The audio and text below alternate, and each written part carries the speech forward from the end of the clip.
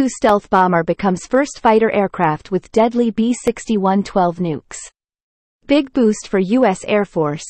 Welcome to my YouTube channel, and I am iBoot. If you want more videos, subscribe my YouTube channel and press the bell. The National Nuclear Security Administration's NNSA New and Classified Stockpile Stewardship and Management Plan SSMP 2024 report published on November 27 contained this information. The NNSA, together with the U.S. military, manages the country's nuclear stockpile. Some of the U.S. stockpile's oldest nuclear weapons are from the B61 family.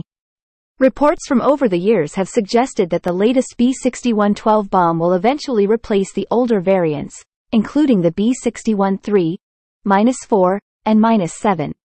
However, a timeline for that remains elusive for now.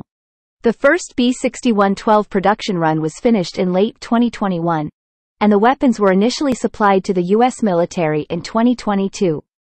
The B61-12 program, essentially a life extension initiative started by the Obama administration, is expected to conclude in 2025.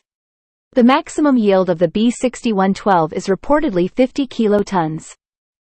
The B61-12 is an 825-pound, 12-foot-long bomb with an inertial navigation system, INS, guidance package. It comprises both new parts such as the precision guiding tail kit and reconditioned components, all of which have varying yields from the previous B61 variants. As per previously available information, the missile is fitted with one of the most adaptable warheads in the U.S. arsenal, allowing it to be used as a low or medium-yield weapon by adjusting its explosive strength to suit the target.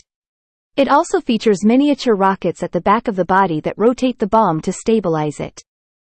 The B61-12 is also undergoing certification for use by the U.S. Air Force's F-35A Joint Strike Fighters, F-15E Strike Eagles, and F-16C D Vipers, as well as the service's upcoming B-2 Raider stealth bombers. Additionally, as part of the NATO alliance's nuclear sharing agreements, Germany's Swing-Wing Tornado combat jets and some NATO F-16s and F-35s will also be authorized to use these missiles. The integration of the bomb on the B-2 Spirit bomber is significant due to its stealth characteristics, which are expected to allow the bomber to get past enemy air defenses and conduct the planned strike. Being one of the most resilient aircraft in the world, the B-2 stealth bomber is an essential part of the USAF's long-range strike capability. The B61-12 has been undergoing flight testing on the B-2 and other aircraft for many years.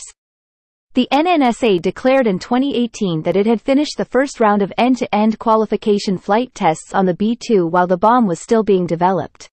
The B-62's nuclear armament options still include the B61-7, B61-11, and B83-1 bombs, according to the NNSA's most recent SSMP report. The Spirit is the only aircraft authorized to use any of these bombs.